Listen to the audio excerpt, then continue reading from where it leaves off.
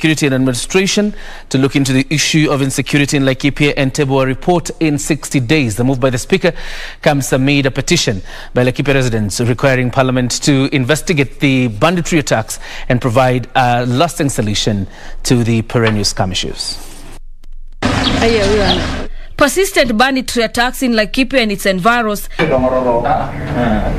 the latest being the shooting of 3 National Police reservists patrolling Olmoran village last night, allegedly by 2 illegal herders, has pushed residents to petition Parliament.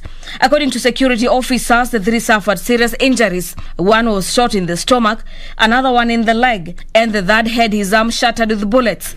Tumekuwa wachache sana na sasa unakuta vile tumezuia hata mpaka mambo ya wizi kwa kusanzana kwa hii maranjas kwa hata mpaka kwa community, kwa sababu hata sasa tunafanya kwa area maranjas lakini tunatoka hata nje kusaidia hata mpaka community.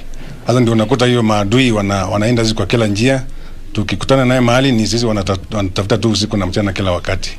So hiyo ndio imeleta hii mambo yote. Juzi askari wengine walipigwa risasi wakaenda hospitali ya Nyahururu, lakini sasa tunaangalia tunaona askari ni wengi sana wanazunguka kila pahali. Lakini tunajiuliza swali, kwa nini hivi vitendo inatendeka saa hizi?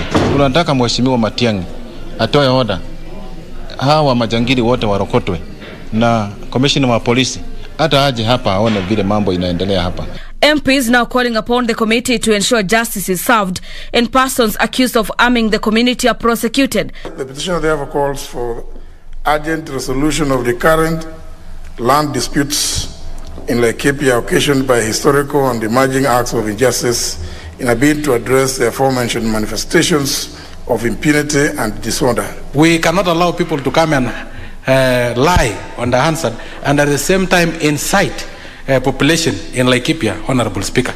Therefore, Honorable Speaker, as we try to resolve, let also Matiang'i appear and explain if they exist that absentee landlord in terms of 15,000 hectares, because it can benefit a lot. In the petition, residents enumerated what they say are the causes of insecurity in the area, which includes the issue of absentee landowners, arbitrary arrest of those who act in the interests of the community, human-wildlife conflict occasioned by land shortage, opaque land deals, and failure by the Ministry of Lands to act on expired land leases. Kuna havu kama kwamba tuliambiwa operation inafanywa Olmoran, lakini sisi kutoka operation niambiwa inafanywa, hakuna operation sisi tumewaiona.